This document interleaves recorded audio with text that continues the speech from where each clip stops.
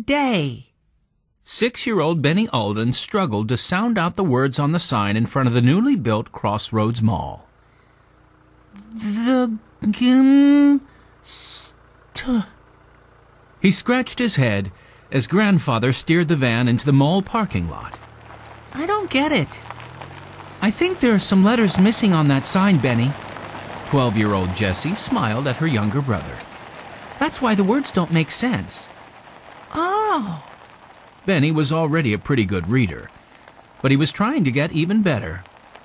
What would the sign say if all the letters were there? Grandfather pulled into a parking spot right in front of the sign. Deep red roses bloomed all around it. The children puzzled out the message a little longer.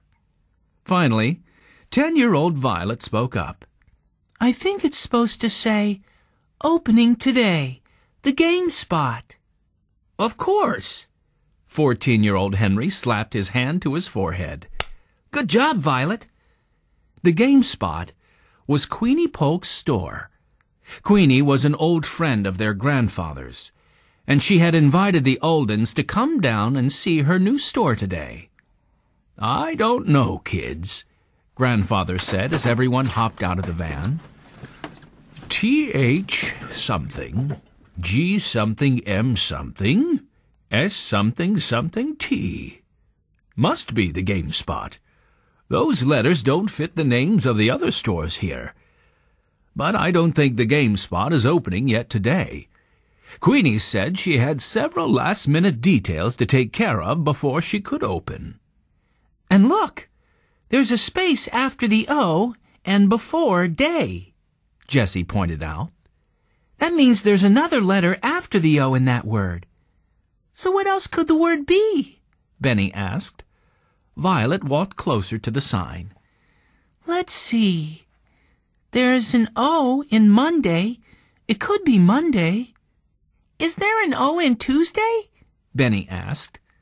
No, Henry replied. And there isn't one in Wednesday, Thursday, Friday, Saturday, or Sunday either.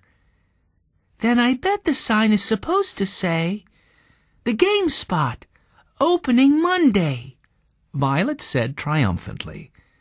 Grandfather smiled at them. You children are good detectives. Yes, we are, Jessie agreed, thinking of all the mysteries she and her brothers and sister had solved. But we're also good at word games. Figuring out what this sign was supposed to say is really just a word game. That's true, Grandfather said. Queenie likes word games too. You'll have to see if she's got any new games to recommend to you. Shall we go say hello to her? Oh, yes, the children said. The game spot was located right in the middle of the mall, between Lake's jewelry store and an empty storefront.